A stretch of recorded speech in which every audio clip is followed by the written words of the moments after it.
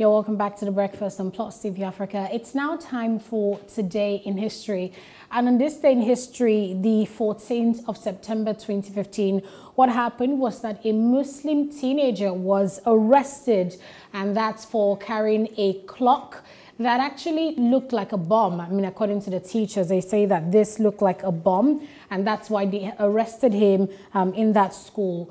So his name actually is Ahmed Mohamed. He was a freshman at the time.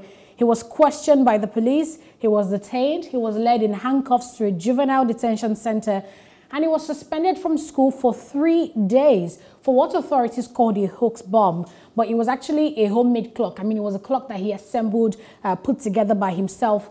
And Mohammed's arrest actually set off a storm on social media, you know, as what many saw this as an example of racial profiling, as, you know, Islamophobia. And he became known as the clock boy. You know, the hashtag known as I Stand With Mohammed appeared on social media. Mohammed's family filed a lawsuit against, you know, the school district. But of course, that was thrown out. And that teenager did not return to school, and his family returned to Qatar soon after the arrest. And that's what really happened today in history. This young man arrested, 14 years old young man. He was a Sudanese-American high school goer. Oh, I understand the racial discrimination perspective here, and you know why the hashtag also came up, and you know why that was even considered. But you also can't blame the American criminal justice system and security system because of the PTSD that has risen from 2001. It's unfair, no doubt, but at the same time, there's always going to be little pockets here and there of things like that. I listened to a podcast yesterday of the racial, discrimination that happened in the years. Even, 2015 is even far.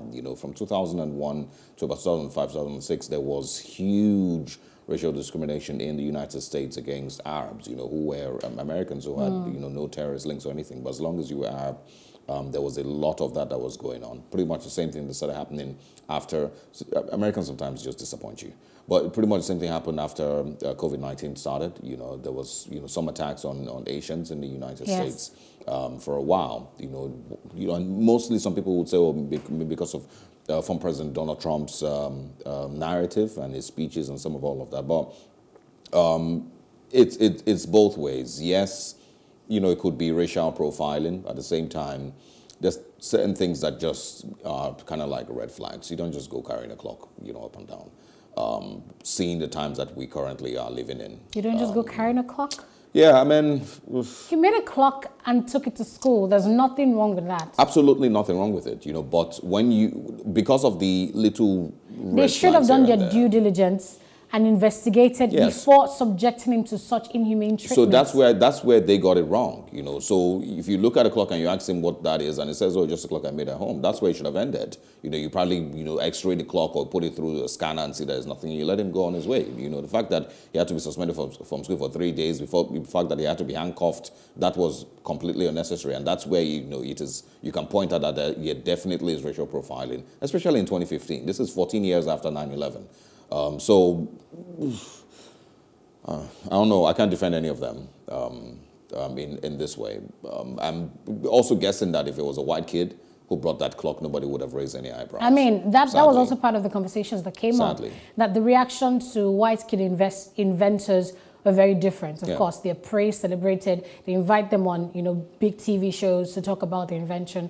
But it's a white kid here, or it's a black kid, a Muslim kid, it seems to be a different narrative. It's pretty sad. I think from 9/11, the events from 9/11 have been really, really sad. 2,977 lives were lost on September 11, 2001. Close to 1.5 million lives were lost in the war in Afghanistan and in Iraq. 1.5 million people that weren't necessarily terrorists.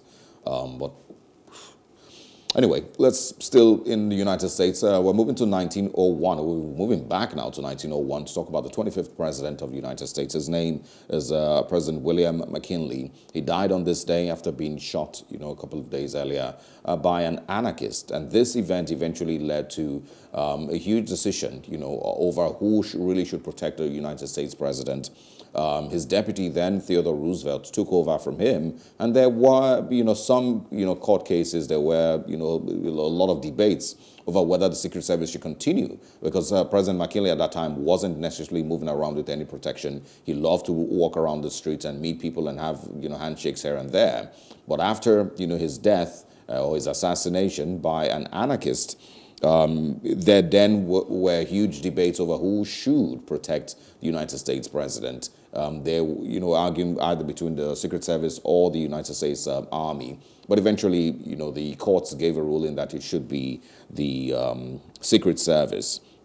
He died on the 14th of September of gangrene, which were caused by the wounds because one of the bullets couldn't be taken out of him. He was shot twice in the stomach, and one of the bullets, was left inside of him by the doctors. They couldn't find it because, of course, it's 1901. There weren't necessarily X-rays back then. So, that's what eventually led to his death. The person who shot him, I can't pronounce his name, I think is Goz, had lost his job during the economic panic of 1893 and eventually turned to an anarchist. And of course, had huge issues with leadership in the United States and across the world, and supported prior assassinations of previous American presidents, and took it upon himself to assassinate William McKinley. He had tried to meet with him twice, or tried to assassinate him twice in the past, but didn't get close enough until this, this particular event. McKinley died on this day. He was shot a couple of days earlier. And Theodore Roosevelt eventually took over as United States president. Sad one. He actually shot on the 6th of September, 2021, 1901, and sadly died September the 14th. Too bad what happened in this day in history. Yeah. All right, 1901 and 2015, on both in the United States. Now, let's take a short break. When we come back, we're moving to our first major discussion for today. Our off-the-press guest has already started, that conversation, and that is the jailbreaking Kogi State. What exactly happened, who, is currently at risk, and what is the Kogi State government and the Ministry of Interior needing to do to ensure that those prisoners are found and brought back to prison. We'll be back.